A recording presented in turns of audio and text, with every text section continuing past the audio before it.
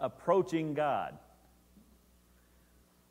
And I know for a lot of people, most especially, let's look at maybe young Christians, new Christians. Well, I'll say this: I'd be willing to say that even a lot of our older Christians think that God is in a far-off place and He's not approachable. Okay. With a lesson that we done on the veil, we see that Jesus is our intercessor and that we are able to approach God, and He is not in a far-off place for us to approach.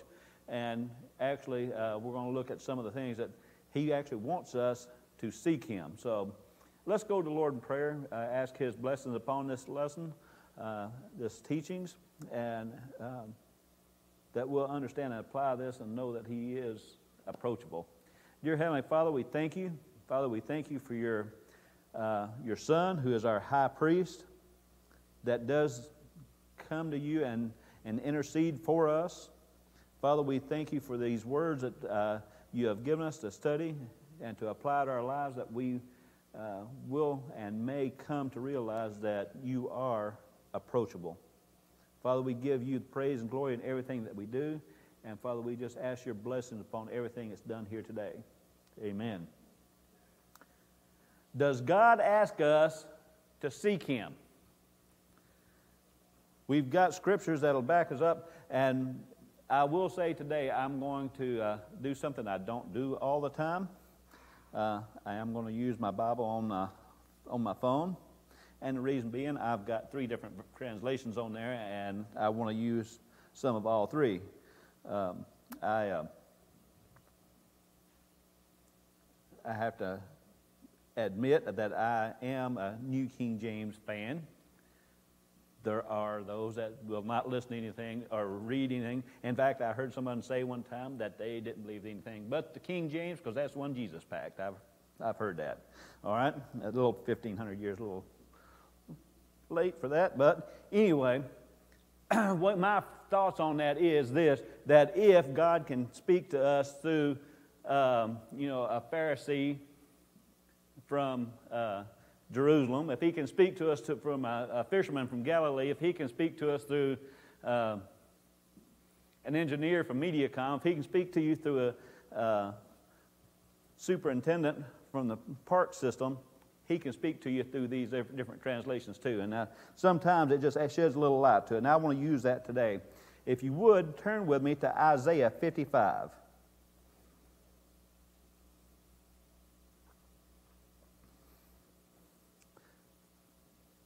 Isaiah chapter 55. And I'm going to start just a couple of verses here. Verses 6 and 7. Now, I'm going to use these verses here out of the Amplified Bible, and keep in mind as we go through this, the question I ask first: does God ask us to seek Him? And here in verse 6 says, "Seek the Lord while He may be found. Call on Him for salvation while He is near. Let the wicked leave behind his way, and the unrighteous man his thoughts. And let him return to the Lord, and He will have compassion," or mercy, as the Amplified Bible says in parentheses, "on him." All right? Now, if you would, let's go to Amos.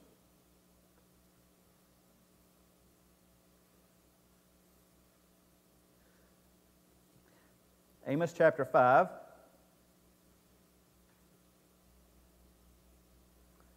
Verses 4 through 6.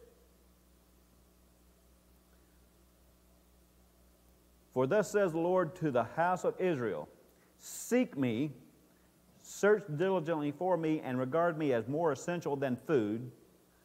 That's one thing about the Amplified that sometimes helps me, or what was the true meaning here. And these are in parentheses here. It says, search diligently for me and regard me more essential than food, so that you may live. But do not resort to Bethel to worship the golden calf, nor enter idolatrous Gilgal, nor cross over to Beersheba and its idols, for Gilgal will certainly go into captivity and exile, and Bethel will come to nothing. Seek the Lord search diligently for him and long for him as your most essential need so that you may live.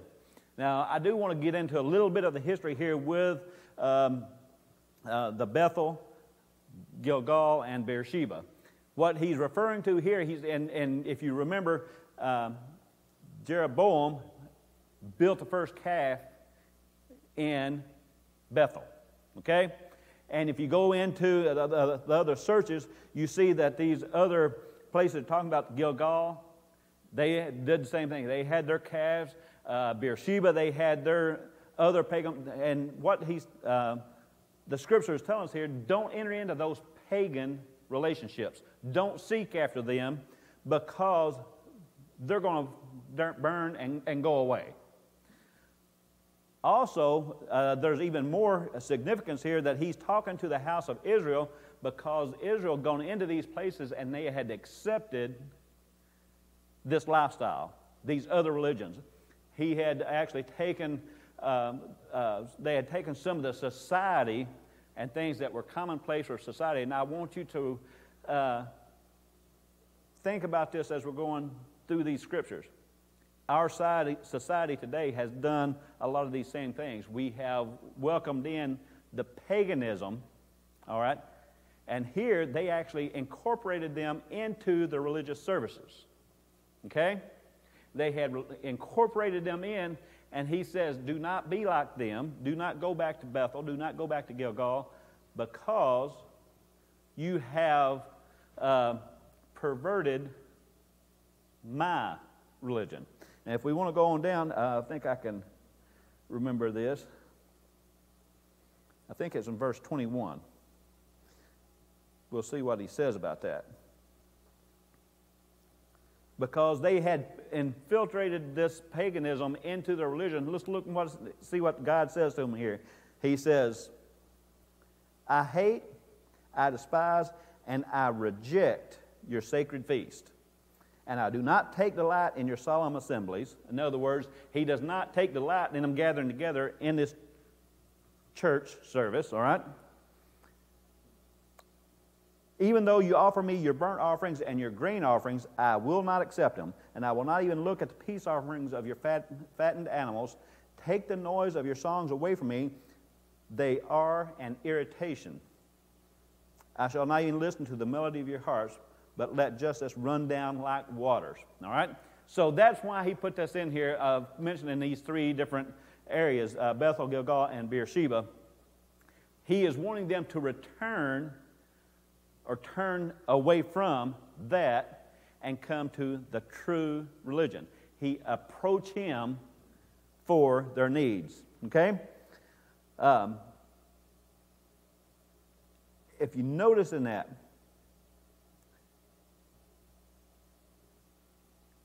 he said that their sacrifices were rejected.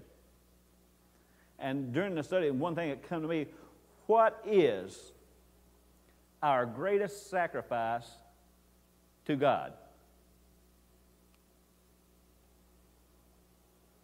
What is our greatest sacrifice to God? Yeah, he likes our tithes. He likes our gifts. He likes our talents. More importantly, he wants the sacrifice of us. Okay? He wants the sacrifice of us. And that's what these people here had gotten away from. He's wanting them to return to him and seek back to him. If you look in Matthew 7 and Luke 11:9, I'm going to read these here for you. It says, ask and it will be given to you. Seek and you will find. Knock and the door will be open to you. Those are scriptures that we all know. And it gives us, what I'm trying to do is build a foundation here for you to know that we're building and learning the will of God. All right? He wants us to knock. He wants us to seek. All right? James 4:8, in the first part of that says, come near to God and he will come near to you. Okay? So we're starting to see here that first question I asked, does God ask us to seek him? All right? And I'm going to go ahead and turn the page here. He wants us to seek him, and he's wanting us to make that sacrifice and develop and delve in to him wholeheartedly. He wants all of us. Now, here's the next question for you. Does God want us, does He wait for us, or does He come to us seeking us? A little of both, all right? There's going to be a little bit of both here. John, chapter 6. I'm going to go back to my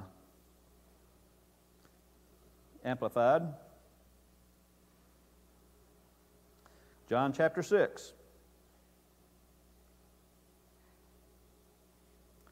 Verses 35 through 44. And Jesus replied to them, I am the bread of life. The one who comes to me will never be hungry, and the one who believes in me as Savior, in parentheses, will never be thirsty. For that one will be sustained spiritually. Like I say, that is the difference in the Amplified Bible. It does have these things in parentheses, and most especially for a new learner, I think it adds something to it. It says, for that one will be sustained spiritually. But as I told you, you have seen me, and still you do not believe. All that my Father gives me will come to me, and the one who comes to me I will most certainly not cast out. I will never, never reject anyone who follows me. For I have come down from heaven not to do my own will, but to do the will of Him who sent me. This is the will of Him who sent me. Now, usually whenever he says something like that, you need to pay attention to what he's fixing to say, all right? This is the will of Him who sent me, okay? This is the will of Him who sent me, that all that He has given me, I lose nothing, but that I give new life and raise it up that last day. In other words, I came to give life to everyone who's willing to make that sacrifice and come through me. Okay? He said that is the will of the Father. And wouldn't you know, my things scroll all the way down. All right. I'm getting to the point of that. Rise up that last day. For this is my Father's will and purpose, that everyone who sees the Son and believes in Him as Savior will have eternal life, and I will raise him up from the dead in the last day. Now, I'm going to drop down now to verse 44, because here, at this point, Jesus is saying, for those who seek me, okay? For those who seek me, this is what the Father's will is. But, looky here. Verse 44 says, no one can come to me unless the Father who sent me draws him. Okay? So do you see this here, that between what Jesus done on the cross, He said, I will send you a comforter. We all know those verses. He said, I will send you a comforter. And through the relationship with that comforter, God will draw you towards Him. Okay? Now, Jesus said there, He said, and I will raise him up from the dead in the last days. It is written in the prophets, and they will all be taught of God. Everyone who has listened to and learned from the Father comes to me, not that anyone has seen the Father except he who is with me, with the Father, and who is from God. He has seen the Father. In other words, He's saying, if you have seen me, okay, you have seen the Father, and He has laid the groundwork of the will of God, drawing you to Him. Now, how do we approach God? We know now that God wants us to seek Him. We also know that He will draw us to Him. Now, how do we approach Him? And if I ask each and every one of you this question out in the open, individually, there's probably going to be a different answer. You know, this is how I approach. Okay? This is how I approach God. But how about that new beginner, that new Christian, who still thinks that God's in a far-off place? I've had somebody tell me one time that they pictured God floating around on clouds. Okay? He said that you are the temple of God. I know y'all seen Robert say, well, whenever we pray like it's here because God's right here. All right? He does live within us once we make that commitment. But how do we approach God? John 14:6 says, Jesus told, and he's talking to Thomas here, he says, I am the way, the truth, and the life. Okay? Now, if you remember my teachings the last time, I said that Jesus, whenever he died on the cross and he came and that veil was ripped, when that veil was torn, Jesus became that new high priest. Okay? So God is approachable now through Jesus. I am the way, the truth, and the life. No one can come to the Father except through me. All right? Romans 5:2 says, because of our faith, all right? Now, we do want to circle that, because of our faith, okay? Christ has brought us into a place of undeserved privilege. All right? I'm going to expand on that toward the end, so I want to hold off on it. But keep that in mind, that Christ has brought us into a place of undeserved privilege. I will add this.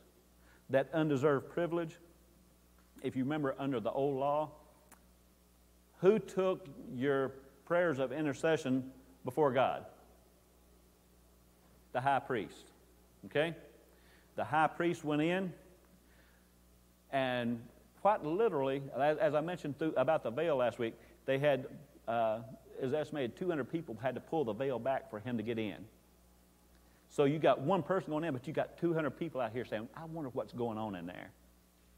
Is he going to accept that sacrifice this time? Okay? So, for that priest to go in, that was an undeserved privilege. Because when that priest went in, he also sought forgiveness for his own sins. Okay? So, whenever it says here, because of our faith in Christ, Christ has brought us into a place of undeserved privilege. In other words, we get to enter into the Holy of Holies ourselves. Okay? We can enter into the Holy of Holies. God's not in that far off place. It says, where we now stand, and we confidently and joyfully look forward to sharing God's glory. All right?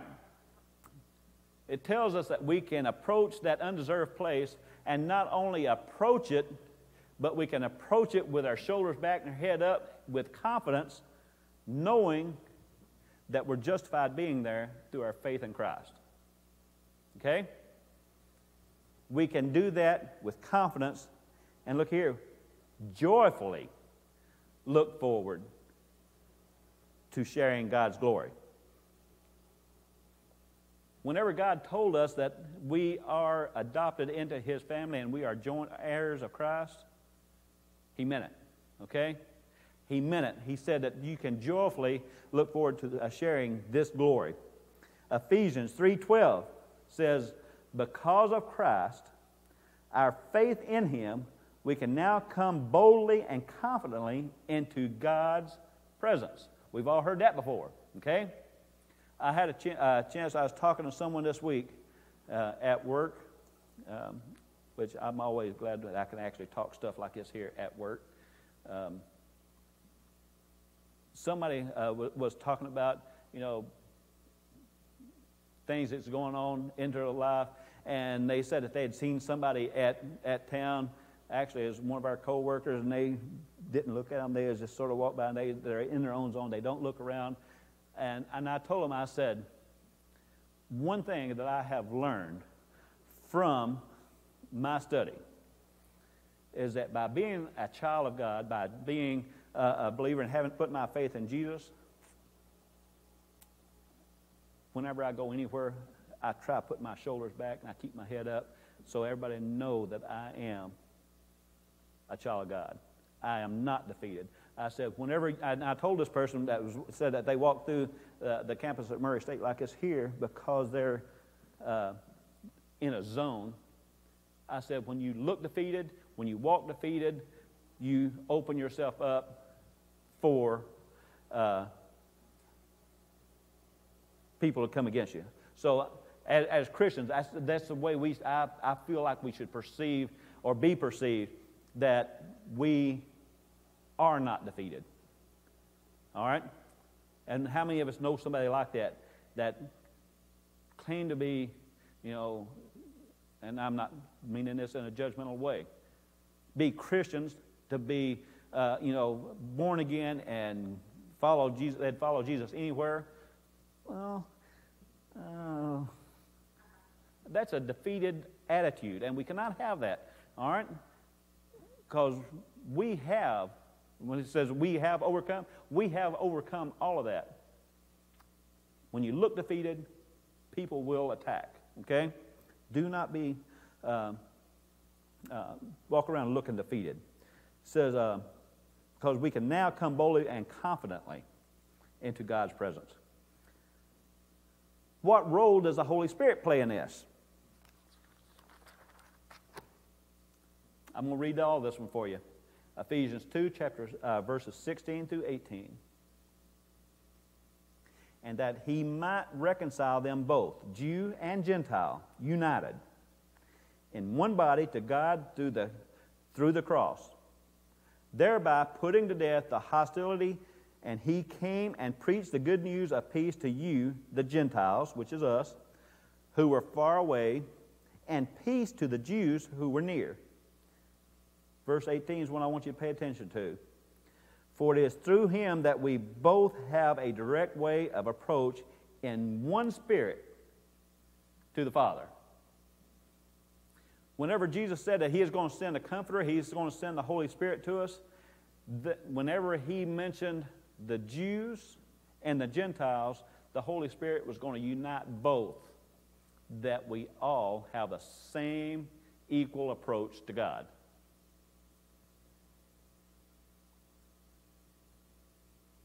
For it is through him that we both have a direct way of approach in one spirit to the Father. Now, I'm going to go to the one verse that I've been wanting to get to. I've said all that to get to this. Not many times do I teach, and Albert can agree with you here, or agree with me. Do I teach on one lesson, on one verse, and get done anyway? So I'm going to get done early today. This is Hebrews chapter 4, verse 16. And I will say this, all of today, if God doesn't change my mind, which he has been prone to do, will lead into a couple more on the Approaching God series. Hebrews chapter 4, verse 16. Let us then approach God's throne of grace with confidence so that we may receive mercy and find grace to help us in our time of need. There's a lot of information in there. And one thing I do want to try doing today, because you've heard me mention before, there's times that I think we as Christians get to talking over people's heads. So I want to take this opportunity on this one verse to go back and let's simplify this down. It says, let's approach God's throne of grace with confidence that we may receive mercy and find grace to help us in a time of need. All right, first of all, we have to do this in faith. What is faith? Whenever we put our faith in Jesus, we have to accept him as our Savior. Okay? To simplify it down even more, if you have not admitted your sins, and a sin, to simplify it even more, is not living up to the gods that God has set and would like for you to live in. Okay? That is a sin. It falls short from what God expects of you and would like for you to live in. If you have not admitted those sins and accepted that sacrifice that Christ made and believe that Christ is who this says he is, and it says, and he's done what this says he's done, and confess that, there is no faith there. All right? So whenever you talk, these scriptures we looked at of our faith in Christ, if you have not done those things there is no faith. All right? You have not made that commitment. Okay. So, to approach God's throne of grace, and if you look down a little further, and mercy. I think it's very important that new Christians understand the difference. Grace is getting what you don't deserve. Mercy is not getting what you do deserve. Okay? So, whenever it says here, let us then approach, and in some of these it does say in faith, let us then approach God's throne in faith of grace with confidence. Okay? Confidence in what? Confidence in that Jesus is who this says he is, and he done what he said he done. Okay? So we can approach God's throne at that time, and let's look here what it says, and find grace to help us in our time of need. So the obvious question that comes with that, to help us in our time of need, is what? When do we go? When do we approach the throne of God? The big things?